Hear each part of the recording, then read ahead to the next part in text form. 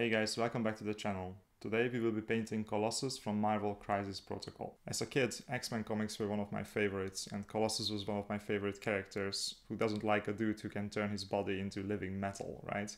So I thought it's just fitting to start with him and have him as my first painted Crisis Protocol model. Coming from a Warhammer background in miniatures, I was a bit afraid that the quality of the models would be inferior, but that is not the case at all. The sculpts are beautiful and the details are super crisp, and my favorite Russian mutant was a joy to paint. For most of the Crisis Protocol models, I'm not a huge fan of the box art, but I felt that in this case it was actually quite good.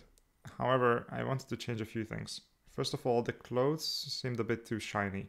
They looked too similar to the metal surfaces for my liking. That's an easy fix though, I can simply highlight them a bit less. I also dislike the way the face was painted. I can't really say why, but somehow that is true for most Crisis Protocol box art.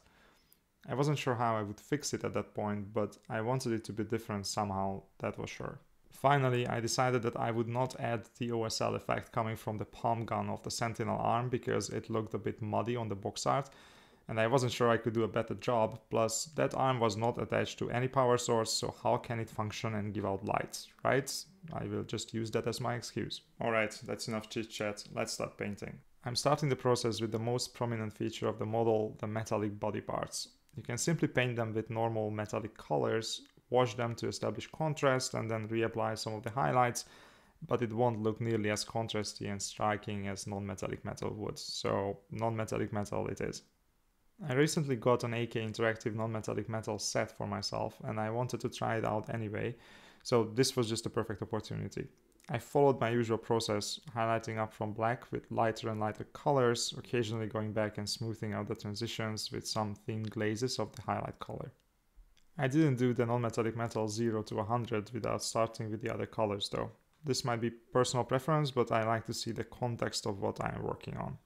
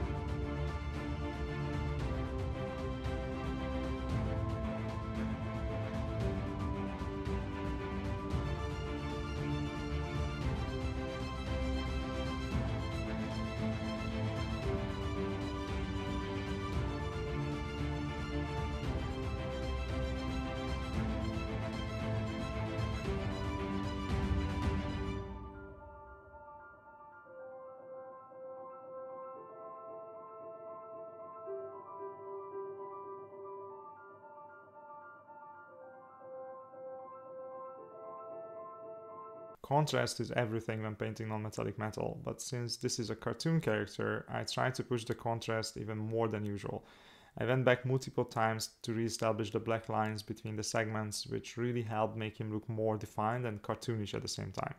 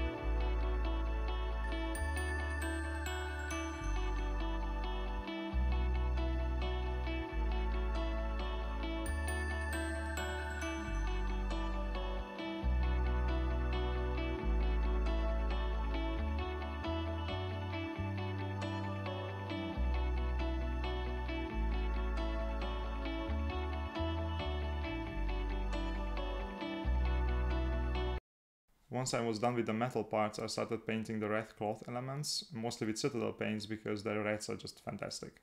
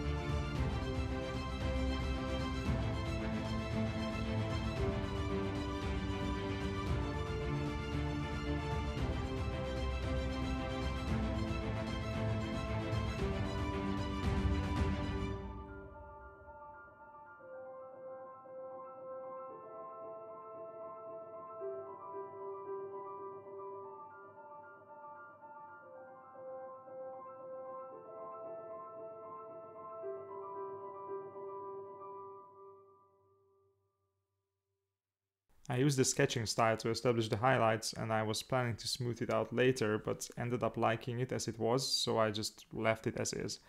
I didn't push the highlights too much, so it doesn't overpower the non-metallic metal.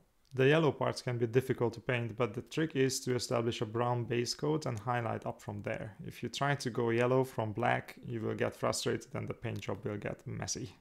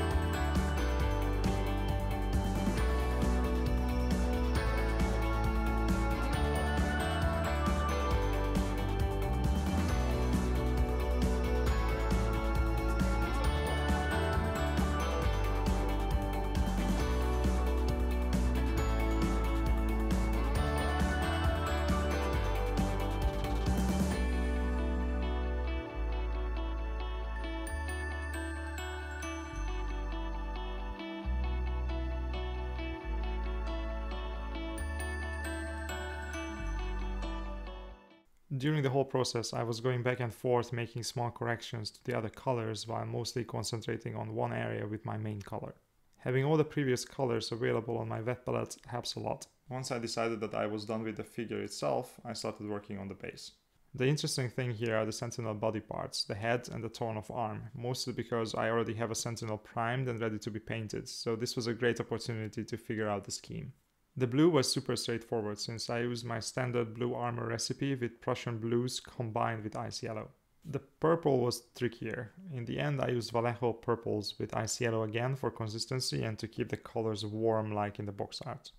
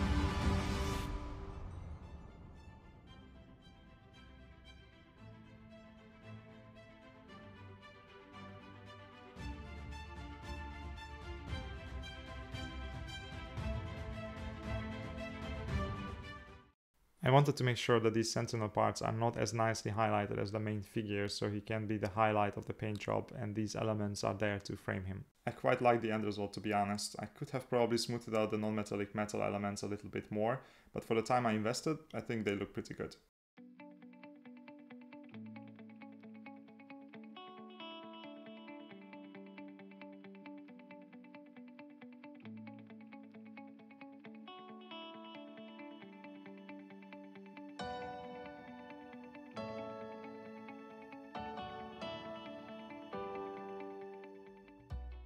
Which is your favorite Crisis Protocol character and how do you like to paint them? With contrast paint, speed painting them, or normal paints, painstakingly doing non-metallic metals?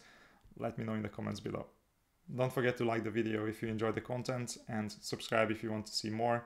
See you in the next one.